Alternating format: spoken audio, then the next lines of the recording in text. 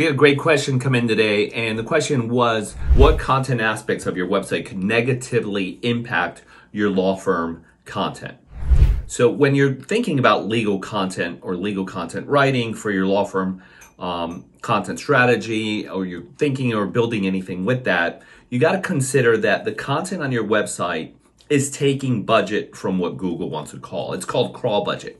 So I talk about this a lot when it comes to blogging, in reference to blogging. You want to be careful that you're only creating content that's transactional, that you want Google pulling from that crawl budget. If you're creating content that's irrelevant, that's not going to generate cases for you, and is just delivering random traffic, it is not worth creating that content and taking away from the crawl budget. You want your crawl budget to come specifically from transactional keywords.